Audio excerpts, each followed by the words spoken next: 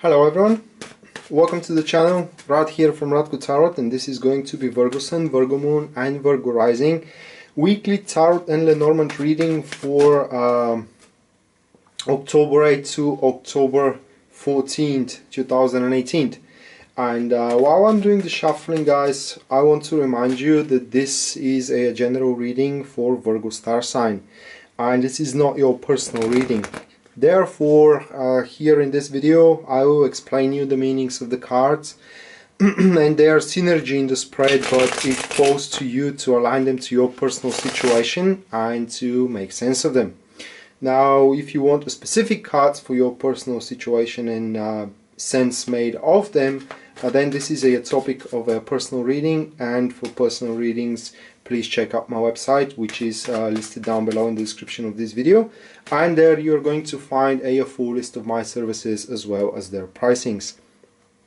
And one more thing, as this is, you know, month of October, the October videos are already out, and you can feel free to check them out, and if you find them helpful you can dive even deeper into the monthly prognosis with the extended monthly tarot reading for just $49 that can be found as well on my website. And there are two spreads for career and for relationships, specifically that regards to your star sign. Now, that set aside, going to the tarot reading first. Now, we do have a 4-positional spread. Now, the first position will be about the topic of your Virgo's week. The second position is about the core of the situation. The third position here regards to the challenges which are causing predicaments to Virgo, and the last position is the guidance that Tarot is offering to you. Now let's see what you got. The first position, that will be the Magician card. So by itself, the Magician is a very, very broad card. Don't get me wrong, it could mean many things. The Magician generally, however, is a very positive one, and I have to go by with the most general interpretation for now until I don't see the rest of the cards.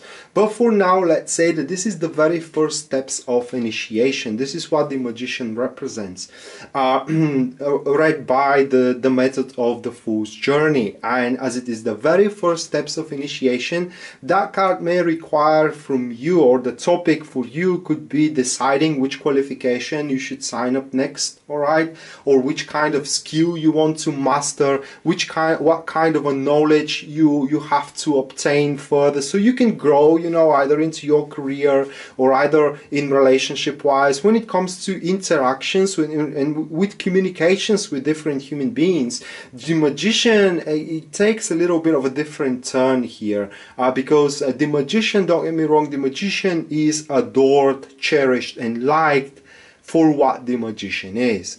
Therefore, that card encourages you this week to try to find a common ground or agreement, you know, or to settle down negotiations based on the current standpoints before it is considered of adopting new standpoints, either career-wise or either relationship-wise. It is imperative here throughout the week to use your communicational skills, because this card, as an energy card, says, and as a topic, it says that they will be boosted. So you can truly rely on them. Also, the Magician points that this will be a week of very determined and very headstrong actions as well, regarding certain agendas of yours, or, as I said, a very initiative steps toward a certain undertaking. Whatever it is, guys, you need to know by the appearance of the Magician is that you do have room to grow, and if you don't see that, just wait the week to hit you, and then you will see where exactly that room is and how you can do it. So now the next card, this is going to be the core of the situation, and that will be the Knight of Wands. This looks like more like an adventure here, with the Knight of Wands falling into this position, because it does says that you will have out of nowhere, almostly many options available. I would have say, you know, an opportunities, but they are just as much as opportunities as you make them. So let's say that there will be an options available when they come around. So just to give you an example here, so you can understand me better, is that we set a new qualification or a new initiative here with an options available, coming through an options available given to you. So what that could be a proposition for a job which will require from you additional skill that you don't have yet, but you definitely can obtain, all right, as the job may sign you for some sort of a courses. It could also mean, you know, if you are single, it could also mean an opportunity, or rather like an option available for you to start getting to know a person who would accept you for who you are, as the magician is, you know. And this will be a week where the very initiative step will be made. Also, these cards, these couple of cards, however, are pointing to somewhat being very scattered. So you have to be mindful of that. Although having many options available in front of you to incorporate a new knowledge, to obtain new skills, and to be very determined with your actions, etc., etc., to exert sovereignty as well, you know, etc. Also, you could kind of like miss very good opportunities from those options available, because these cards, Virgos, asks you to find your thing, and as soon as you find your thing, your search should stop, and you need to start focusing and manifesting it as much as you can, because the Knight of Wands, although is very vigorous and very adventurous to seek new options available, the downside of this card is that it burns out very quickly, and that Knight doesn't have much of a staying power into one place. So let me give you an example here. It could be that you do finding something interesting, and the first time that you face even minor predicaments upon that thing, you may kind of suddenly lose interest, excuse me, and redirect yourself into a different undertaking. And what that creates is a time loss, all right? So as soon as you find something that is even remotely interesting to you, it will be important to push it as much as you can. And then the next card is going to be regarding the challenges which are causing predicaments. Nine of Pentacles. So what Nine of Pentacles is giving us is that you may kind of not be very, how can I place it, not be very glamorous about how capable you are to perform, if that makes any sense. So just to give you an example here, even though, you know, you have found your thing, you have found your muse, excuse me, you Virgos may be you Virgos may be doubtful that you could bring it to its very end. So if it is about qualification, that could play out as soon as you start that qualification. You may kind of start thinking that it is way too complex for your understanding, because everybody is built for a different thing, you know. For example, I study tarot, but if you ask me to start studying astrology, I can't, because I can't relate it. Am I stupid? I don't get myself for stupid. I don't accept myself as stupid, but this is just not my thing, all right? So you may face such of a predicaments here where you could find it a little bit difficult to be executed, all right? And as we do have the Knights of Wands as a foundation, as a core of the situation, that could further contribute for you abandoning your agenda that you have recently established and trying to redirect yourself into something different.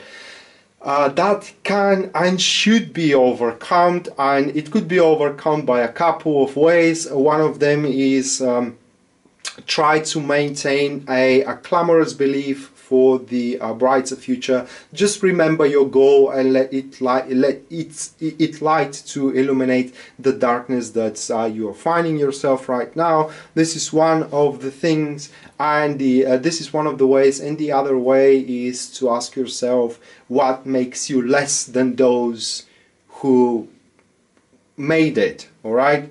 And if you deliberate a little bit upon that question, you will find out that the answer is nothing. So you're just as capable, if not more capable, than those who already finalized this development of skills, of knowledge, you know, or of undertaking. It's just they were a little bit more stubborn.